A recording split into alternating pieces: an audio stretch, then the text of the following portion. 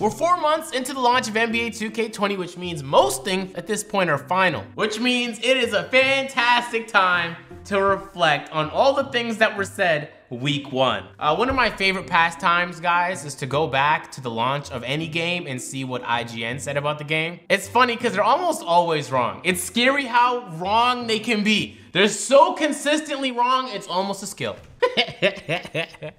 I haven't seen the review because obviously I don't trust them with any gaming information. But today, we're reviewing it and some other companies as well. And we're gonna see just how correct they truly were. Ain't no bias here, guys. There's no bias. I think, hopefully, I don't know. So the video dropped September 9th, which I believe was the exact day it released, which means they got the game early, a review copy. NBA 2K20 review by IGN pulled 400,000 views.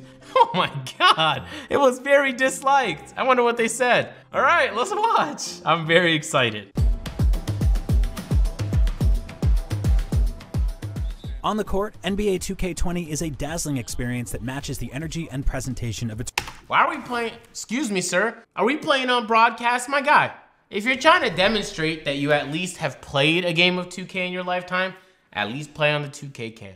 I'm gonna try not to nitpick this video, but it's gonna be hard, guys. It's gonna be very hard. Experience that matches the energy and presentation of its real-life counterpart. Enhanced footwork, dribbling, and player spacing help improve an already sturdy foundation. However, outside of the surprisingly well-written story mode, NBA 2K20 loses its focus off the court.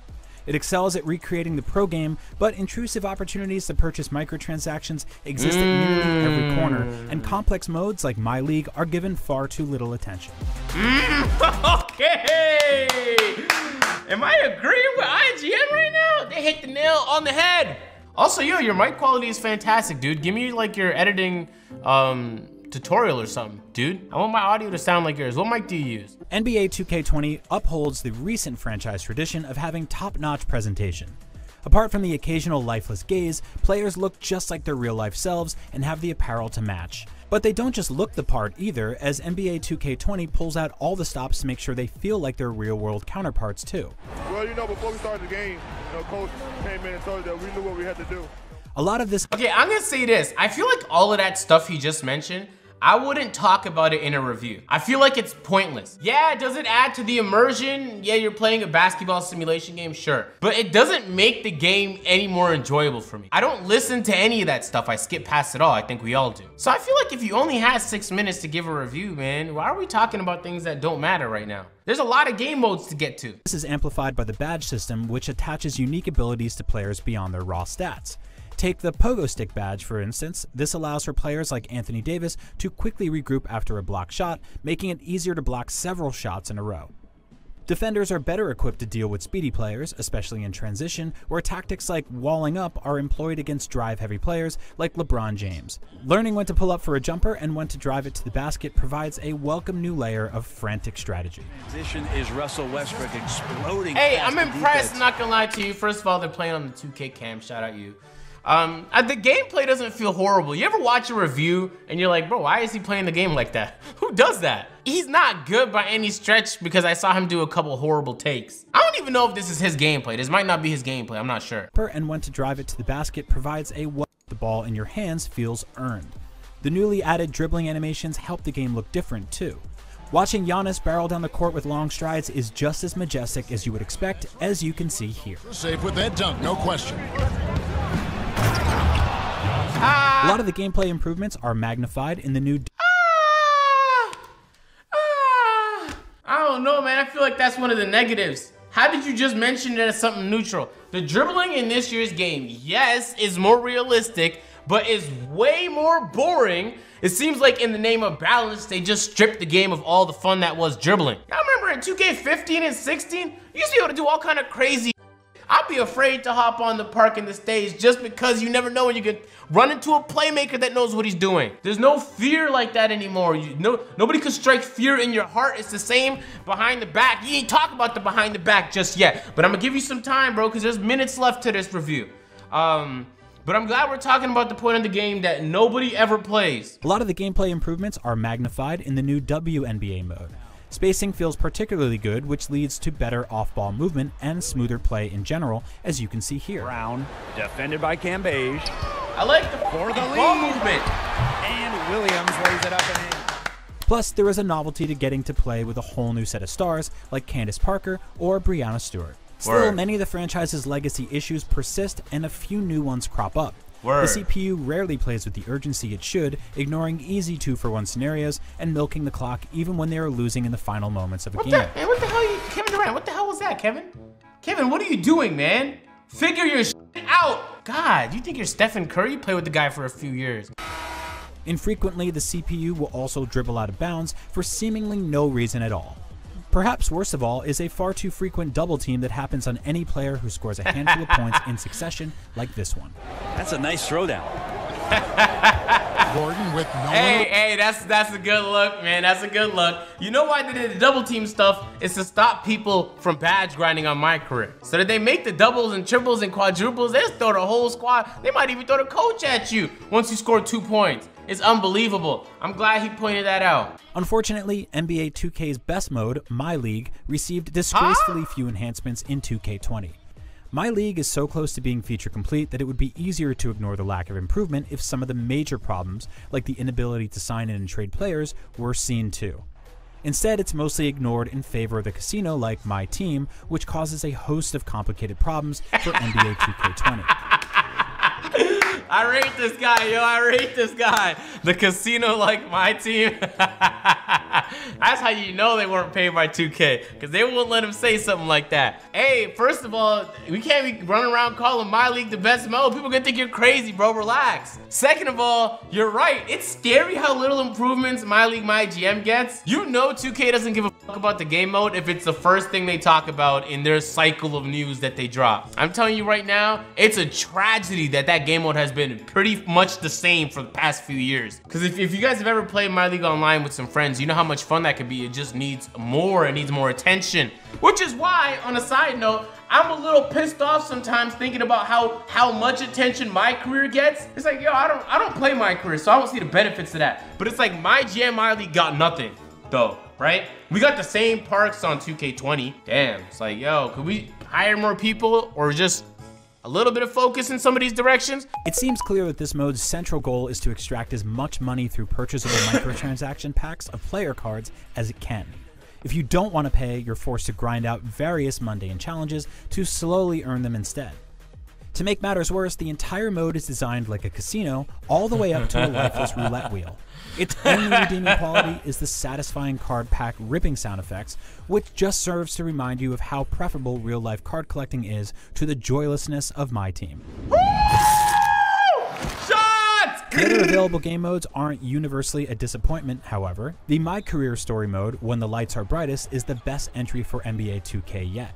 This year features some witty writing and better than usual performances from a star-studded cast that includes Idris Elba, Rosario Dawson, and Thomas Middleditch. I know, it ain't easy watching your brother fall like that, but hey, listen, don't let a moment of darkness take away from what y'all did tonight. God, that was inspiring. Hey, I do agree though that the story this year for My Career is pretty good. I mean, I don't like story modes, you know what I mean? Unless it's like The Last of Us or Metal Gear Solid 4 or actually any story mode that's not a sports title that's any decent. But for what it's worth, 2K20 was on the better end. Story navigates some interesting issues well, like the manipulation of student athletes.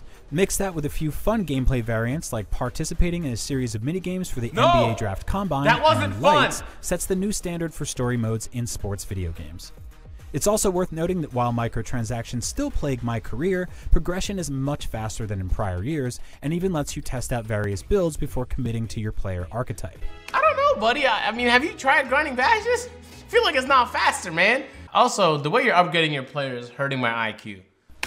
Online play is pretty good outside of the odd exclusion of being able to play as WNBA teams. Any latency was only noticeable due to the precision of the controls, but it never outweighs the fun competitive play provides. Oh, he's capping! He just capped really hard!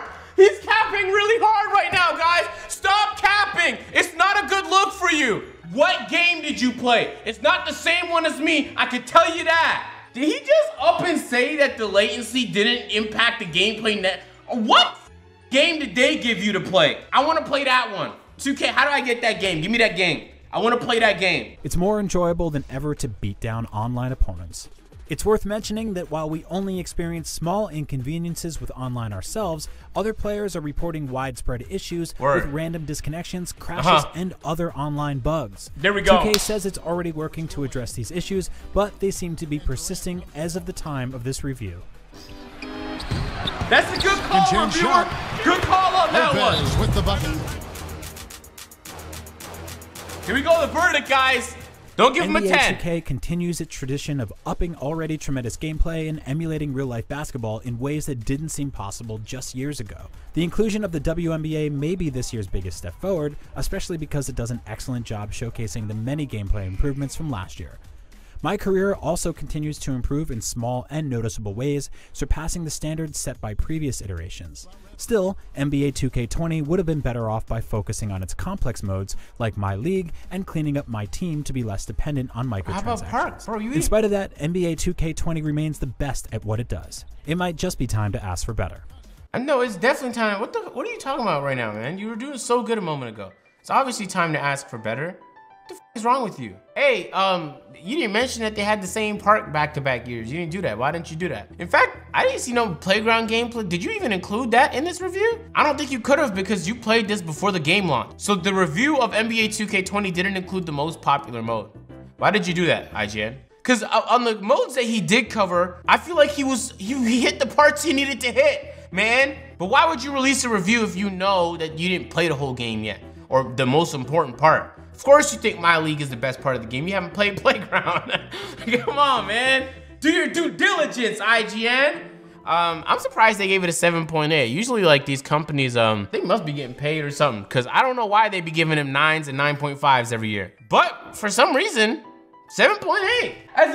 As a professional and authenticated rater here on the internet, I'm gonna say that's not a bad rating. Now, I will say this, IGN, nobody gave you the authority to rate anything online, right? So don't. I wouldn't say 7.8, I'd say like 6.8, if you ask me. So I don't know if you guys know how this usually works. Like before the game launches, like 2K will have a couple launch events. And so they'll invite a whole bunch of YouTubers, but mainly it's like journalists in the industry. A whole bunch of industry people will go there, pick up their little controllers, play the game on broadcast, and then they'll have a whole bunch of opinions and they'll come back and then they'll write articles like this from Game Informer. And so you read these articles trying to get a good idea of how amazing or horrible the game is, and sometimes it just doesn't give you a good impression of the overall picture. I mean, IGN's review didn't even include the most popular mode. I don't know why they would do that. At launch, the game has had problems such as My Career players not being awarded earned progress and My Team's single-player triple threat challenges not being accessible. These kinds of hiccups are usual for Visual Concepts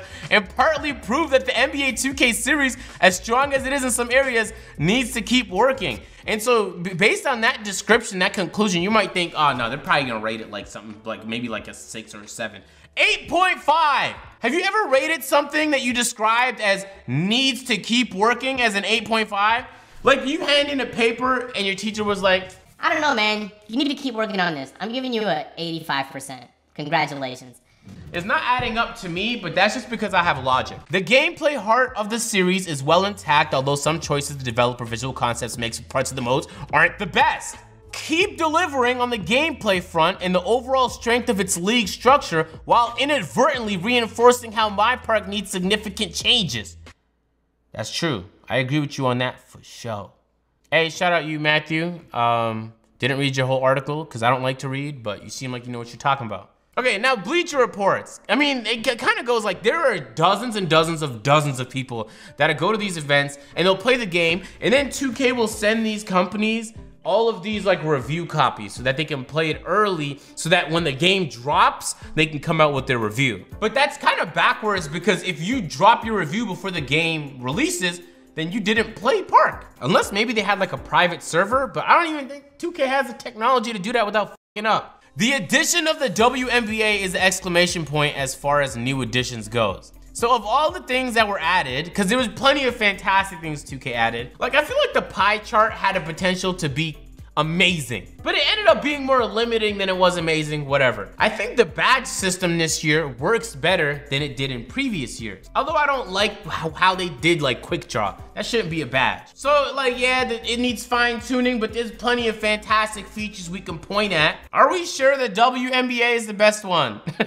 Now, maybe if you had some sort of micro integration or like maybe then we could begin talking about something like that. But you just play on the play now with them. And you can't even play WNBA versus NBA, which I think would have been hilarious. You could only do WNBA versus WNBA. As an entry point for new players, or simply the latest addition for returning players, 2K20 is an expected good time with enough upgrades to warrant a look. And they didn't rate it, which I like. I like that they didn't rate it. They know their role. They don't have that authority. So usually when 2K comes out, a lot of people will ask me like, yo, Agent, what do you think about the game? And I'll reserve judgment because if I'm uploading my take on September 7th or September 9th, then I don't really know what I'm talking about. I had to play the game. I have to grind my players. I have to try out the different modes. And then you get a good sense of how that game is feeling. On top of that, we all know that 2K never comes out perfect, polished. So you usually have to wait a couple months just to see which game-breaking bugs are going to be patched. For example, if you practice dribbling in the prelude, in the beta, the dribbling in the final product when the game released was completely different. You wouldn't have known that if you just played the earlier version of the game that wasn't the retail version. So let me give you my review here. 2K20 was gonna be a bad game. Which sounds like, is that much of a review? I don't know. 2K19 was really good. And I think for the first time in my history being a part of this community,